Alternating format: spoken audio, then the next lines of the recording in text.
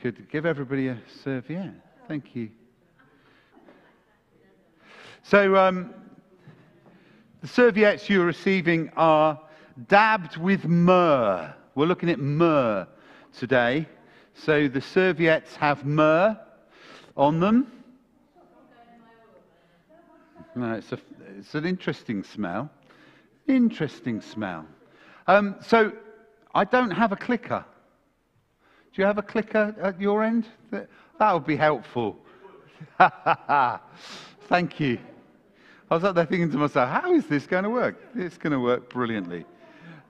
This is the scene that we see in nativities up and down the nation, people in their homes, as well as in shopping centres. And this is a standard, isn't it? It's a standard of Mary, Joseph, baby in a manger, shepherd, kings. And the thing that we all know, and I know I'm not bursting any bubbles here, is that's so not what the first Christmas looked like. That's an amalgamation of images that we find in the book of Matthew's Gospel and Luke's Gospel. We bring it all together just to recognize that this is the significance of the Nativity, is that a baby was born in poverty, that was visited and honored by the lowest of the low, bringing the shepherds. They were the absolute lowest on the ladder of status in society. So bring the lowest of the low from the hillsides, and then bring the highest of the high, the wise men, or the three kings, or those who reign and rule and have authority and wisdom. So the lovely picture that we get with our nativity is that Jesus comes and status is obliterated because he has come for everybody. And these are the words that we have that we're looking at over these 3 Sundays. Next Sunday we're going to be doing our nativity from scratch, so that'll be a little bit of fun, and we'll just spend a few moments reflecting on gold next week. But so we did frankincense last week, recognizing, remembering that Jesus is our high priest. This week we're looking at myrrh. So they saw the star. These are the wise. They were overjoyed. On coming to the house, they saw the child with his mother Mary, and they bowed down and worshipped him. When they'd opened their treasures and presented him with gifts of gold and frankincense and myrrh. There's this idea of the gold being the gift that represents purity and kingship. There's the frankincense, which is representing Jesus as our healer, as our great high priest, the one who stands in the gap. And myrrh, well, the gift of myrrh, this is what we are looking at today, is recognized to symbolize the fact that Jesus was to die. So everything that the wise brought to Jesus had a prophetic message. King of Kings. He was the great high priest. And he was the one who was going to die. And it's like, isn't it? I mean, yesterday, in the afternoon, there could have been predictions going around. How was England going to do in their match against France? Some said they were going to scrape by. Others said it will go to penalties. Others said France will absolutely obliterate them. Well, they didn't get obliterated, but they certainly got beaten. But if you'd have gone back a week or a month or a year and been able to predict what the result of the match last night was, this is prophetic. And I mean, people put money on these things. What's so brilliant, I love about what's happening with us here, is that we read of these prophetic gifts which are speaking out to the world of everything that we need. And everything we need is a Saviour, the one who is the King of Kings and is the Lord of Lords, the one who is the great high priest, the one who is willing to give of himself. So as these kings come and these magi, these wise men, and they lay these gifts before Jesus, there's the prophetic edge that's coming to the fore, saying that this child is going to be the answer for all of mankind. But myrrh focuses on Jesus' death. Myrrh, I mean, think to ourselves, how does this represent the sacrifice that Jesus gave? And the first sort of element that you look at or you recognize with myrrh, and we've even just sung it with the Three Kings carol that we've just sung. It just picks up on the bitterness and the pain. If we start with the myrrh, the word myrrh comes from a Hebrew word, Mara, M-A-R-A, Mara, which means bitter. You may remember in the Old Testament story of Ruth. She's lost her husband and her 2 sons. She returns home to her friends and she says this. She says, "Don't call me Naomi." This is in the book of Ruth. She told them, "Call me Mara, because the Almighty has made my life very bitter." Myrrh, Mara, bitter. Hebrew society, someone's name often reflected who they were. I mean, you may have the same with you. I remember my name is David, and the name David means beloved. There you go. And all of your names have a meaning. And Hebrew is very important to recognize that names had meanings. You didn't just throw a name out. It was important that the name stood for something. And often there was a gathering together of words that emphasized something significant. And this word Mara, or bitter, is a word that carries through again and again and again in Scripture. Whenever something happened in a place, something was named after the activity and it pulled down on its original meaning. This is one of the scriptures that picks up on this bitterness. Moses led the Israelites away from the Red Sea into the desert of Shur. They traveled for 3 days in the desert but found no water. When they came to Mara, now there we go, we've got the base Mara, the same base that we have for myrrh. And they came to this place Mara where there was water. But guess what the water was like? It was bitter. It was nasty. Named because of its attributes, it's clear to see that that's not the place to be going to get your fresh water. They came to this place that was bitter. Everybody knew it was bitter.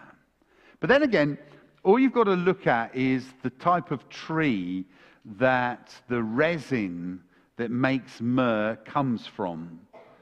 And this sort of tree just somehow looks sort of gnarly and nasty. I'm not a great tree lover myself, but I'm thinking to myself, if I had a tree in my garden, I probably wouldn't have a myrrh tree. It just looks bitter, unpleasant. It's not the sort of thing that you're going to get your maple syrup type stuff from.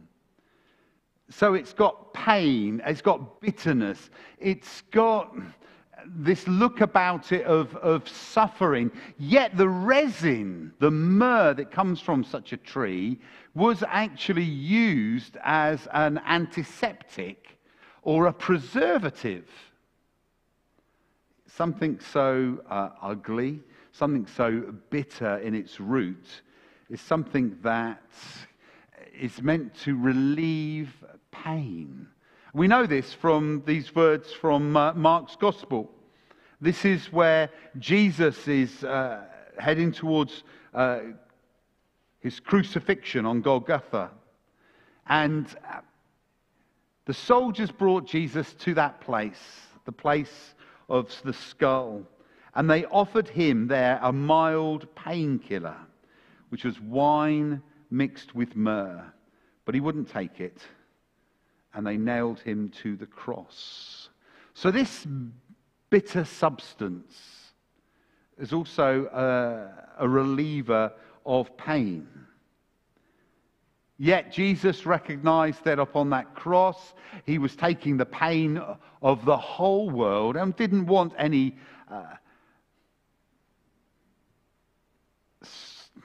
that was going to take away the enormity of what he was doing for us upon that cross. There was no anesthetic needed.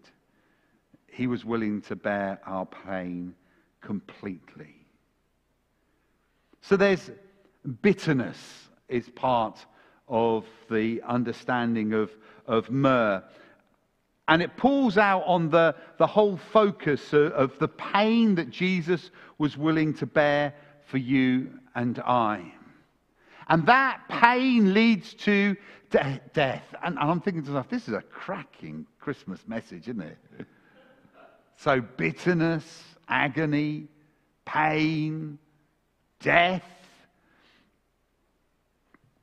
Well, death is what we pick up on in John's Gospel, where we find myrrh used again. Afterward, Joseph of Arimathea, who had been a secret disciple of Jesus because he feared the Jewish leaders, asked Pilate for permission to take down Jesus' body. Then Pilate gave permission. Joseph came and took the body away. With him came Nicodemus, the man who had come to Jesus at night. He brought 75 pounds of perfumed ointment made with myrrh and aloes. Following Jewish burial custom, they wrapped Jesus' body in the spices in long sheets of linen cloth. So at the end of Jesus' life, his body was encased in myrrh. And it's really interesting, isn't it? And I don't think there's any doubt at all that when the wise men, when the gifts of the Magi were brought, they carried that heavy prophetic edge. That for a baby born to receive myrrh was a recognition that that baby was going to die. And that baby was going to die such a significant death. It's just mind-blowing. Myrrh. It cleans, it anesthetizes, but it also recognizes pain and bitterness and death. Myrrh. Just have a whiff of your myrrh. Pain, bitterness, death. It's not the sort of thing you're going to put behind your ears, is it really? Going out on a date.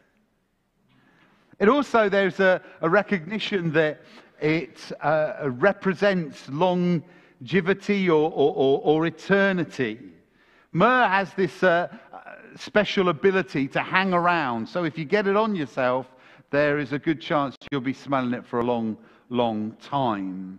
Some of the archaeologists who found alabaster jars in the excavation of the pyramids have found them with myrrh inside. And when they cracked open the vase, the scent is still that thousands of years later. And there's that sense, again, in the anointing of Jesus' body, that what they were saying was this body will be preserved.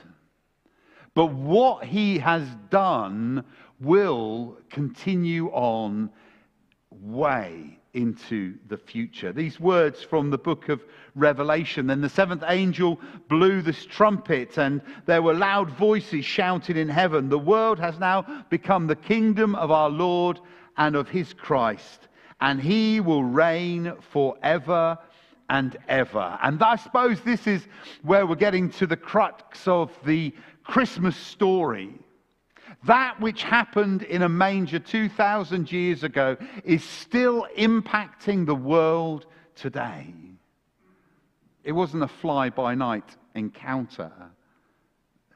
It was the touch point of the heavenly with the earthly, with humanity and the divine, that was changing mankind forever and ever. The key on the long-lasting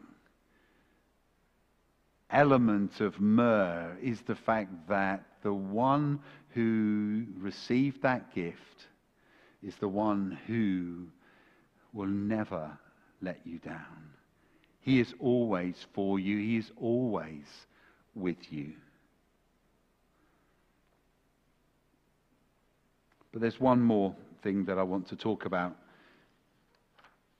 And that's the story of Esther.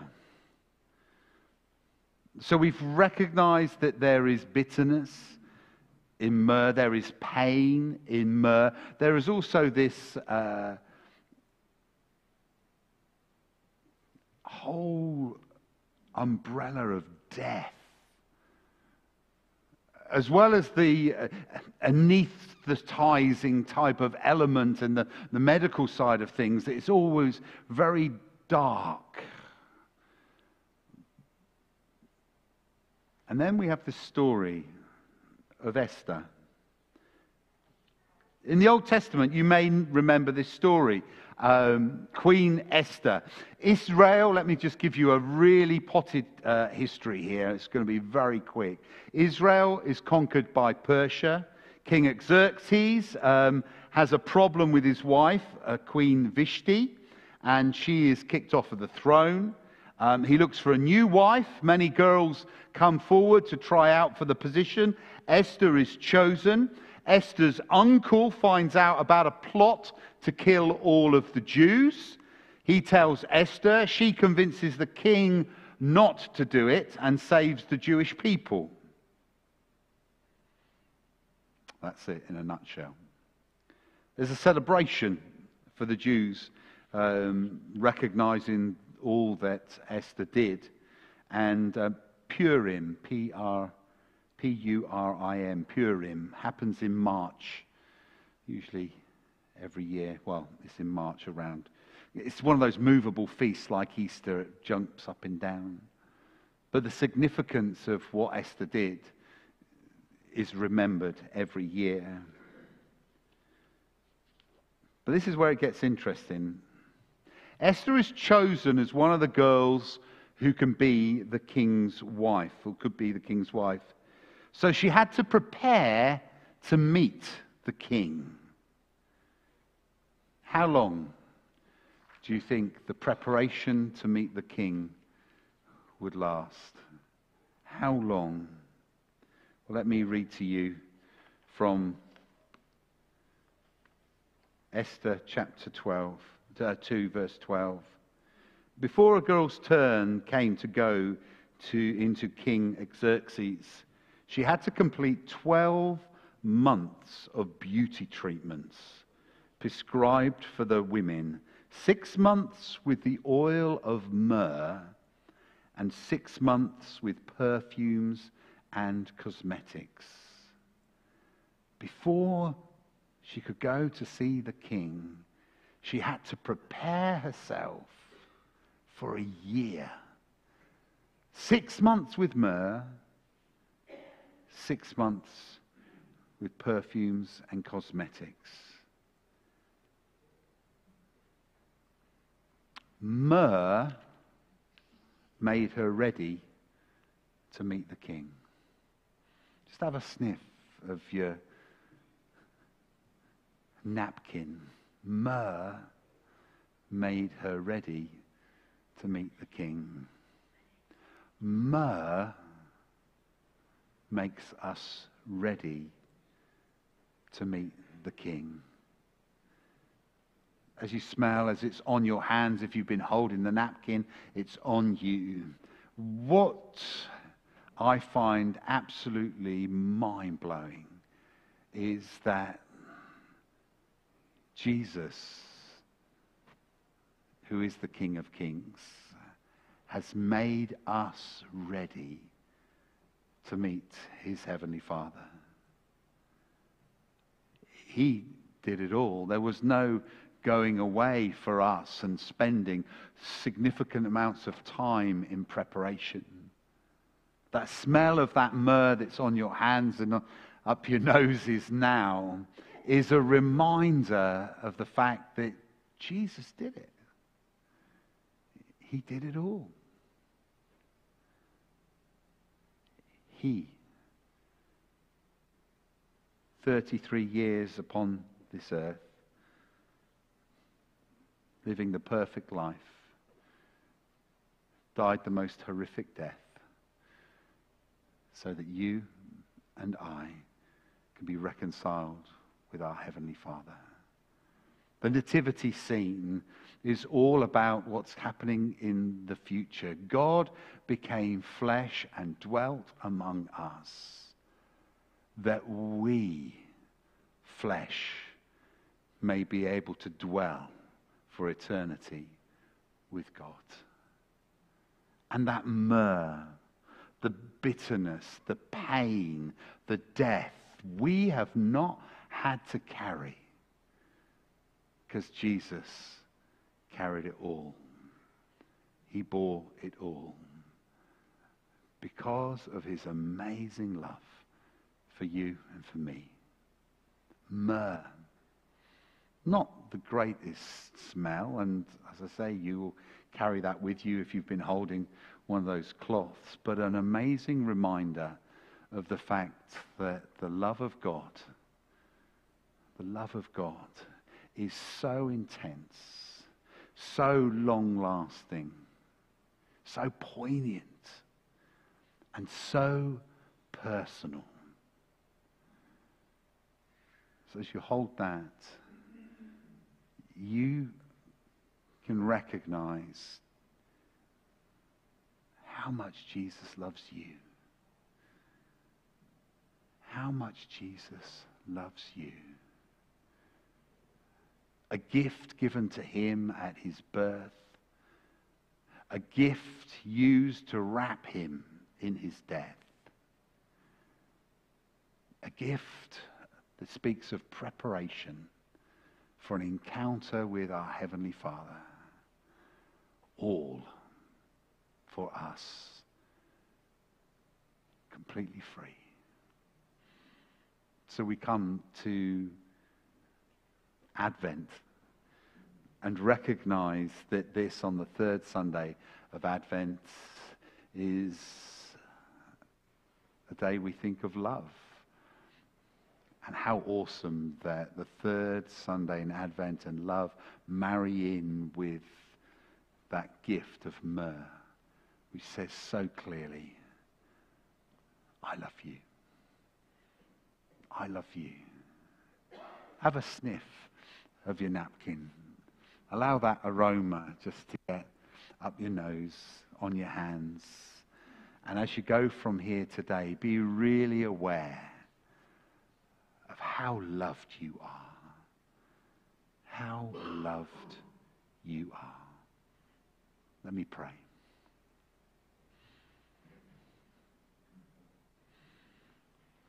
Bitterness and pain, death, eternity, preparation to meet the King, all in a fragrance from a rather ugly tree. Yet we are mindful, Lord, today that it represents something astonishing about your character, of how you love us. So our prayer, Lord, as we go from this place today, is that the love that you have for us will draw us deeper into a relationship with you that would overflow in an aroma of love to the world around us. May we be a signpost that directs people to you this Advent season. In Jesus' name, amen.